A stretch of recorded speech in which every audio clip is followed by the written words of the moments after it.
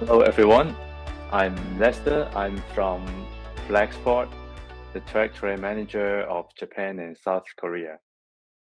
I'm responsible for the country's development and sales and operations and customer experience. Basically, everything related to South Korea and Japan comes to me. So thanks for the invitation on this seminar. I'm very glad that I can share some of my experience to all of you. So let me start with a little story.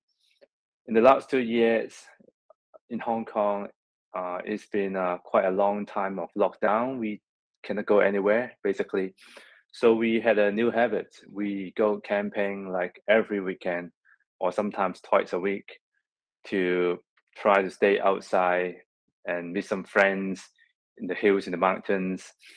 And we did it quite regularly. And then one of my friends, he is a cameraman. He shooting videos for organization, for marketing, for the government, even for some pop stuff, for some MV. He is basically an artist. And after like 2 to 3 times we went camping together, he had some new ideas because he found the gears of camping looks dull, boring. So he tried to make something for his own. The first thing he made is a light, a lamp shade like this picture. And then everyone find it so beautiful. It's very stylish, and other people camping around us found it very beautiful, and they asked, "Where did we buy this?" And then he started making more and more and more of them, and the words just spread around through the Instagram, Facebook, and some forums. Then he started thinking to, oh, why don't I make my own business of making this kind of camping thing in his spare time? So, and then he found there's quite a good channel called Shopify. It's a platform that make him very easy to build the whole shops online. There is templates that he can use. He doesn't have to build everything over again. And then he started his own business. And 1.5 years later, he was building the first thing, the lampshade, to this, the whole series of camping gears with style. And then he started shipping those things not only to Hong Kong and then to Japan, to Korea, to Thailand, to Taiwan, because we share a similar camping rush, and people love beautiful things in their campsite. So his business growing bigger and bigger. So this is how he started his startup. And then the problem comes because we all know as a startup, you only have 1, 2, 3 persons running their business, and all of your focuses will be definitely on your product development, finding new customers, and manage a relationship. You seldom think about shipping because at the beginning, he shipped everything through DHL, FedEx, those express delivery. That is very expensive. But because he didn't want to make money, he wants to share good thing with others. So he's fine with it. But when the business grow bigger and bigger and bigger, he start facing a challenge that how do he manage all the orders? How do he organize everything, manage logistic, dealing with the challenges of space and customs and the deliveries in the destination, because relying on express is too expensive. It's not a sustainable business model. So that's why we're here today. We focus very much on startup business. We hope the solution can help everyone startup business that is limited on resources. You don't want to hire a team of logistic team, and but you want to focus on the business, and with a lot of support that can be brought by the technology we have. So thanks, welcome, and let's start. Low visibility, high unpredictability, and not enough control. These are the daily challenges in supply chain and global trade. But what if there was a better way to move freight, clear customs, and make smarter decisions about your supply chain? That's where Flexport comes in. Flexport is the trusted freight forwarder and customs broker for more than 10,000 shippers and suppliers across the world. From trade advisory and customs compliance to securing cargo capacity, Flexport helps create a more efficient, cost-effective supply chain. Our digital platform provides end-to-end visibility on shipments from origin to destination, so you're able to manage everything from a single, personalized dashboard that delivers insights you care about and exceptions that need your attention. Need to zero in on what matters most? Customizable tags let you do just that in the language of your business. Add tags by PO, SKU, a new product launch, or something else. This lets you filter shipment data based on those tags to flag what you deem a priority. You're able to make business decisions confidently. And reliable shipment tracking helps you know when goods will arrive so you can sell in-transit SKUs. You're also able to use rich data to evaluate landed costs, container utilization, and carbon emissions per shipment. Then, build custom reports in seconds to inform business strategy and future shipments.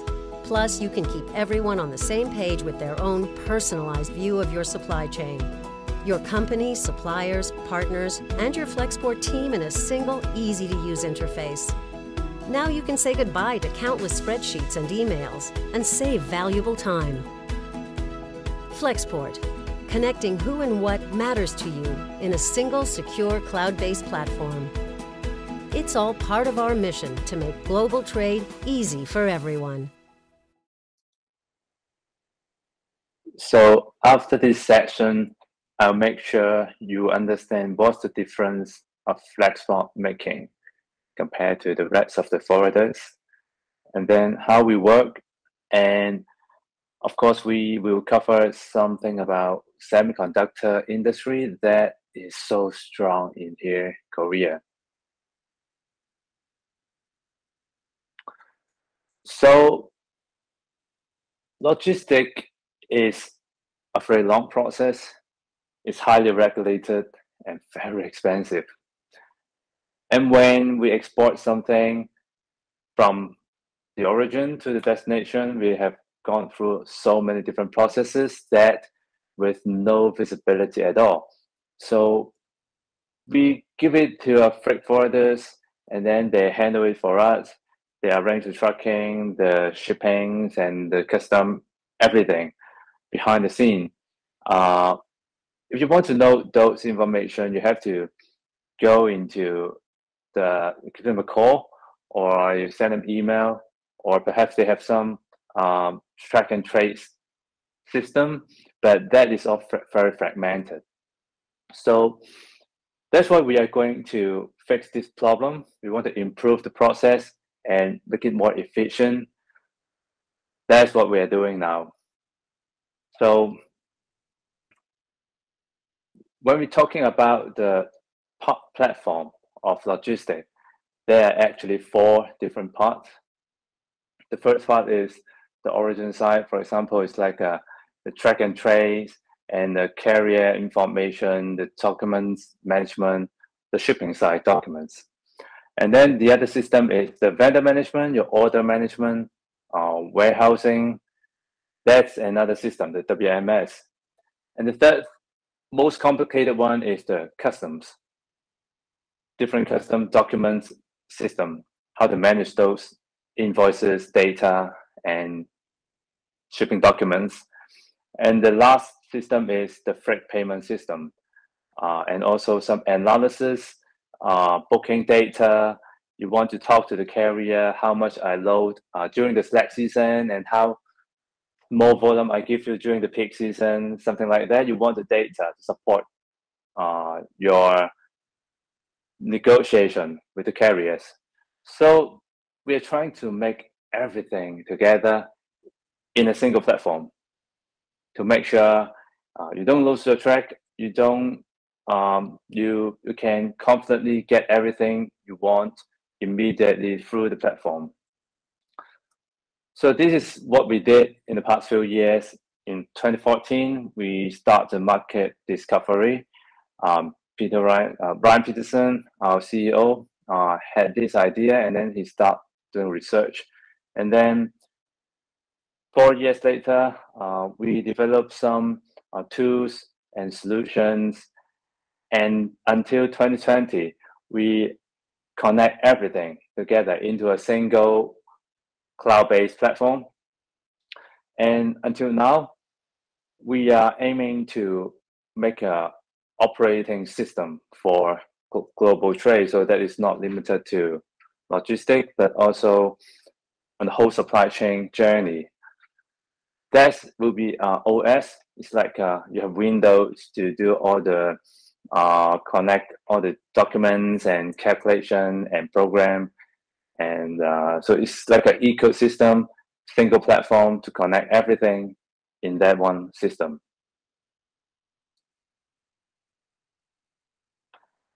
And what is this ecosystem? Basically, there are a few focuses.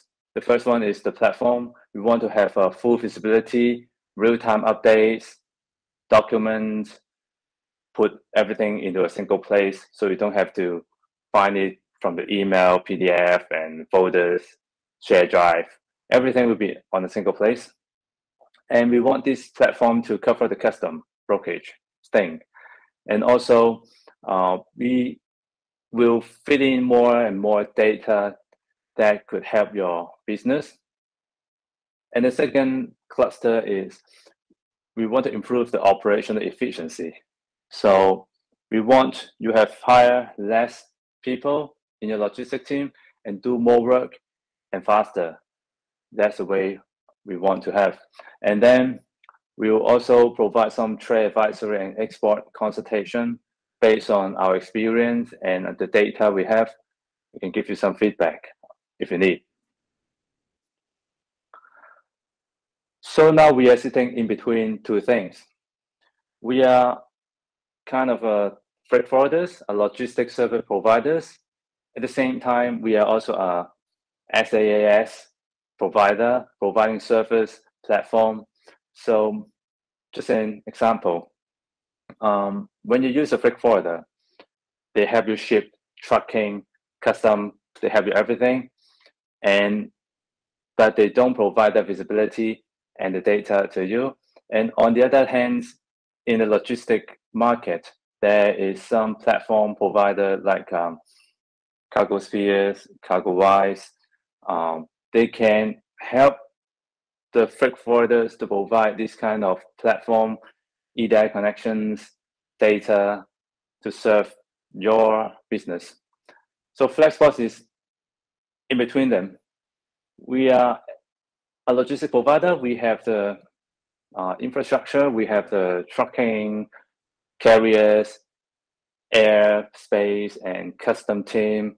We have the physical thing to serve you, but everything is powered by our platform. So this is our strength. This is our vision, and we believe combining both worlds that could make the whole process easier and synergize the whole thing. So there are three main areas we focus to develop our platform. The first thing is we want everything to be automated. Of course, it's a long road, but we are prioritizing the most important and the most time-consuming and the most repetitive thing to make it automated.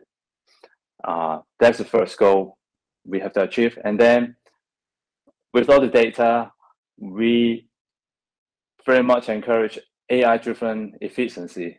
For example, we use the data to predict the seasonalities. You can use the data to understand whether your invoice and your quotation is matching.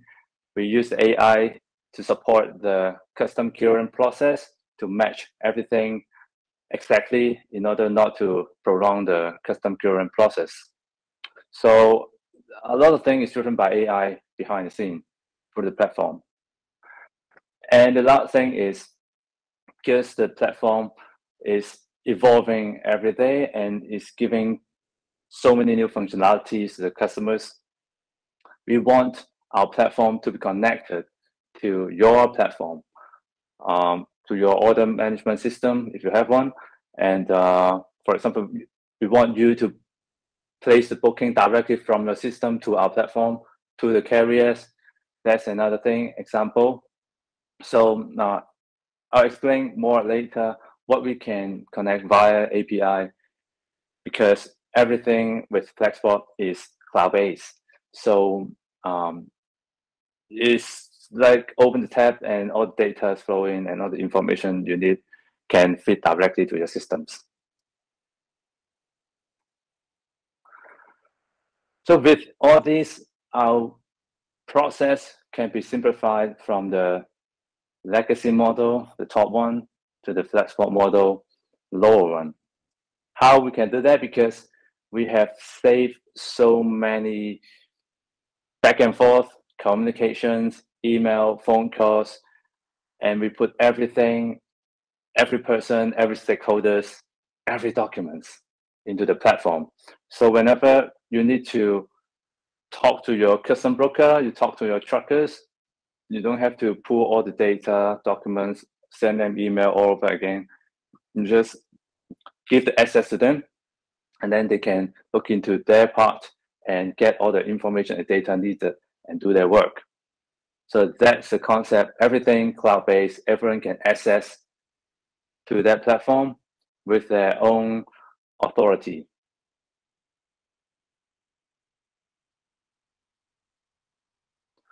So first, this is the platform that to orchestrate the trade, everything.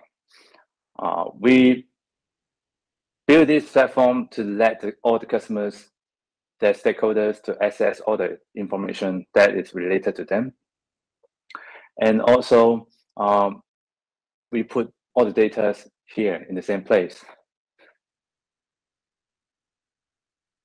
After that, we provide full transparency on your shipment. What does it mean? It's like you basically can know what we are doing behind the scene. For example, when we arrange trucking, have you placed booking? Has the truck arrived to the warehouse? Has the truckers pick up the cargo and going back to the terminal? Everything is updated real time in the platform. So once you log into that, you can see where is your shipment, your container, and down to skill level in the map that can appear there, and you can understand where is it going. And the last important thing is we put all the communications in the same page, because we understand there are too many different ways to communicate. So we arrange the communications in this platform down to shipment level, down to PO level. So everything related to this PO, the booking, trucking, SI, etc., customs, all the communications can be done in the same place.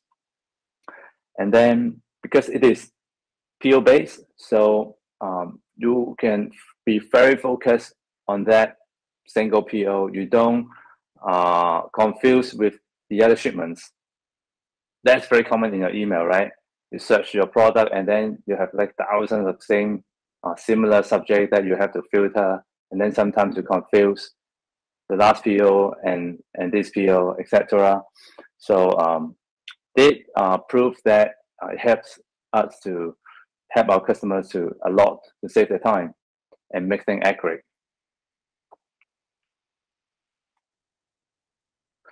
So this is a little summary comparing us, the legacy forwarders, and the SaaS provider.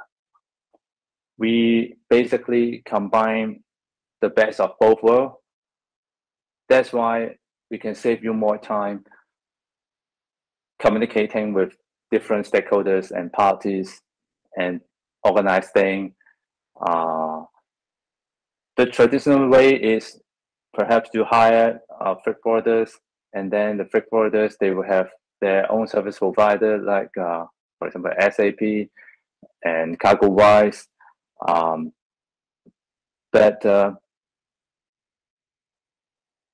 there is no single platform that provide the traditional logistics service and all the platforms functionalities together in one place. That's why we are trying to make this happen. All right, so this is what customer says.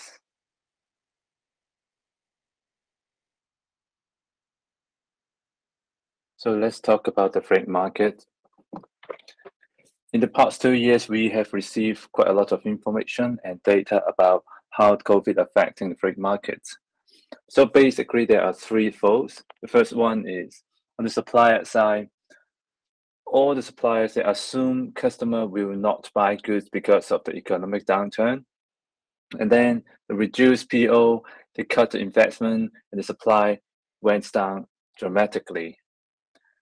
And at the same time, when the customers cut on the buying on the surface, they contrarily, they increase the buying on the hard products, on the durable goods.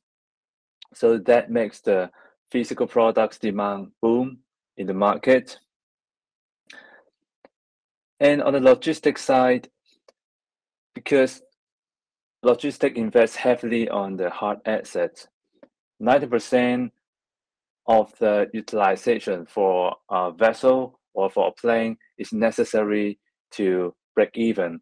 So at that time, when the COVID happened, the logistic industry are being very cautious, and then they cut the capacity to make sure the utilization is will be on the high side. So we also see a dramatic demand supply cut on the logistics segment. So let's look into it deeply. This is the first chart explaining the demand change in three different goods. The purple line is the durable goods, the red line is the non-durable goods, and the green line is service. You can notice there is quite a stable relationship pattern from the beginning of 2017 until the COVID happened. And then there is a sudden drop when the COVID happened. And people expect that in the bad economic, the income is going down, the spending will going down. But out of surprise, you can see suddenly the durable goods demand is picking up even higher than before. So apparently it's driven by the durable goods, and because the spending on service is less, there is more money to spend, and also because of the fiscal policy, the government is putting a lot of money into people's pockets, so the demand goes up during the pandemic time, especially in the US.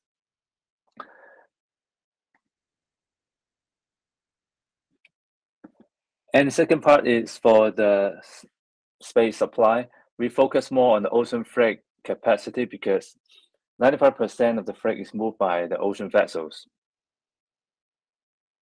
And the green line is the demand for space, the gray line is the planned space, and the red line is the actual space. You can notice that because of the two-digit growth of durable goods, the demand of space is going higher, much higher than before. And then on the gray line, the planned space, indicate that the carriers is preparing ships and injecting capacity, reactivating the idle vessels and putting more capacity into the market, try to cater the demand. But if you look into the red line, the actual space is not increasing. There are a few reasons. The first reason is from the sea intel. The port, the terminal is on their full capacity, and that becomes a bottleneck of the ocean transportation. And also the port truck warehouse, the local truckings also is a delay factor when moving the cargo into the country and then moving out back to the vessel. So the circulation has an issue back in that time. And also because of the terminal congestion, there were 13% of capacity is holding outside of the port. And if you talk about the Trans-Pacific trade, 20% of the capacity is waiting outside the terminal. That's why we see the huge gap between the demand and supply on the ocean transportation. And even if the carriers can add more vessels, it will only wait much longer outside the terminal. And because building ship injecting capacity is much easier than increasing the port efficiencies, the only way they can do is longer working time and ask people to work harder, work faster, but you cannot expand the capacity of the terminal by overnight. So that's what we had. That's the problem we had during that time. So let's take a look in the coming few years ocean freight capacity projections. Ocean carriers has responded very quickly. There is about new capacity of 2.8 million TEUs ordered. It's talking about like 11 to 12% of total capacity. But building a vessel is quite slow. We can see in the chart the peak of new capacity coming will be on 2023. And if you look at the air freight market, we have similar issues because during the COVID time, there is less passenger flight. That's why the supply for the cargoes, air cargoes, is very restricted. And we believe until the passenger flight fully back to normal, otherwise the supply will be under a very constrained situation until then.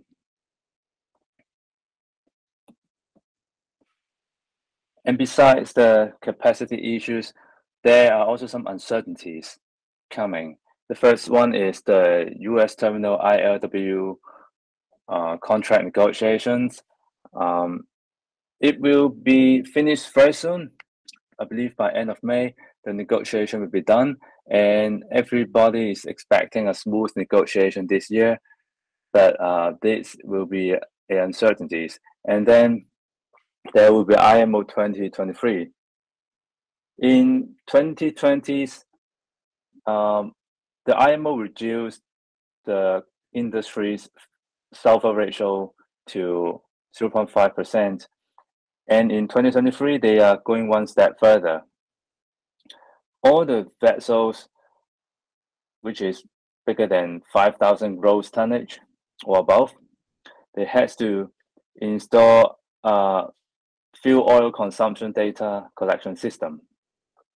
That will provide digital data to IMO to monitor the consumption on each particular vessels. And from 1st of January 2023, every ship will be subject to a rating from A to E on the fuel consumption. This will determine the annual reduction factor needed to ensure a continuous improvement of the ship's operation operational carbon intensity within a specific rating level. We expect they want the purpose is to reduce 12% further on the greenhouse gas. But we already know that the carriers has been changed the fuel to 0.5 low sulfur fuel back in 2020. So what can they do? We expect the vessel will reduce their speed by around 6% to reduce the consumption of fuel.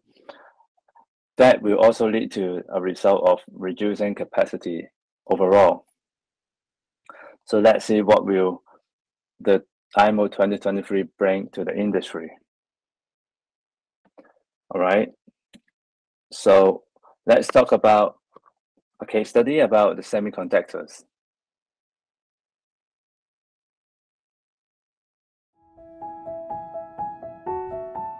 Low visibility, high unpredictability, and not enough control. These are the daily challenges in supply chain and global trade. But what if there was a better way to move freight, clear customs, and make smarter decisions about your supply chain? That's where Flexport comes in. Flexport is the trusted freight forwarder and customs broker for more than 10,000 shippers and suppliers across the world. From trade advisory and customs compliance to securing cargo capacity, Flexport helps create a more efficient, cost-effective supply chain.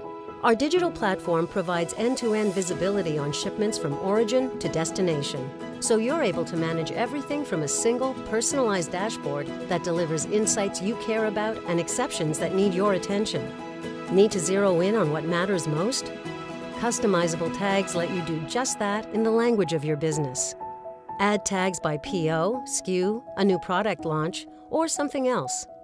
This lets you filter shipment data based on those tags to flag what you deem a priority. You're able to make business decisions confidently. And reliable shipment tracking helps you know when goods will arrive so you can sell in-transit SKUs. You're also able to use rich data to evaluate landed costs, container utilization, and carbon emissions per shipment. Then, build custom reports in seconds to inform business strategy and future shipments. Plus, you can keep everyone on the same page with their own personalized view of your supply chain. Your company, suppliers, partners, and your Flexport team in a single, easy-to-use interface. Now you can say goodbye to countless spreadsheets and emails and save valuable time. Flexport, connecting who and what matters to you in a single, secure, cloud-based platform. It's all part of our mission to make global trade easy for everyone. So Asia Pacific represents like 1/3 of the economic profit of the semiconductor industry, and it is increasing very fast. So recently, the challenges here in the semiconductor industry is we have some customers, they are doing some car semiconductors, the chips for the cars, basically. And during the COVID, the car demand dropped significantly, and then suddenly they have received less orders. But that's why they need to keep the plant running. They shift the focus on the car chips to the other chips. And suddenly when the lockdown is lifted, the demand comes up again. And then they immediately have to shift their focus again back to the car chips. It takes time, and it creates a lot of volatility on the raw material supplies and the shipments, and basically it just creates a chaos to them. Why? Because if you look into the development and production timelines of the semiconductors, it takes basically 4 and more months to start the productions for a product. But if you change plan or if you change product, it takes more than 1 year to shift from one product to another because everything is different. So basically it creates a lot of volatility on how they do the logistics for the incoming materials and exporting to their customers. So it's very challenging for them. So what we hear from them is they need a much better visibility. They need a much more responsive feedback from the logistic provider, and we have to be ready whenever they need something, even sometimes before they ask for us. So what we did with this kind of semiconductor customers, the first thing, after we understand the problem, we connect our system with their inventory. So when we see the inventories is going up, we think maybe it's time to ship for them. So we can give them some report and data and let them know and consider what's the next step to do. And to facilitate the whole process, we have connected our booking system to their system so they can place booking directly through their system instead of going to our platform and place a new booking. They can do it on their own system via the API. And after the booking, all the shipments will have the route details before the shipment move. So they can have a advanced schedule to share with their customers and their internal management team to make sure everything is in place and ready and within the ship window. The last thing is, over time we can share with them the shipment health dashboard and then the data analysis for them to review whether this process is efficiency enough, and also review on their business model whether it is efficient enough or they can do some advanced planning for the next project. So that's what we do with them. And we also see there is more and more semiconductors manufacturers in South Korea. It's increasing the volume recently, and the business is growing very, very quickly. So I hope we can see more and more coming. And that's it for today. And I thank you for your participation. And I'm very glad to be part of this seminar. Thanks a lot.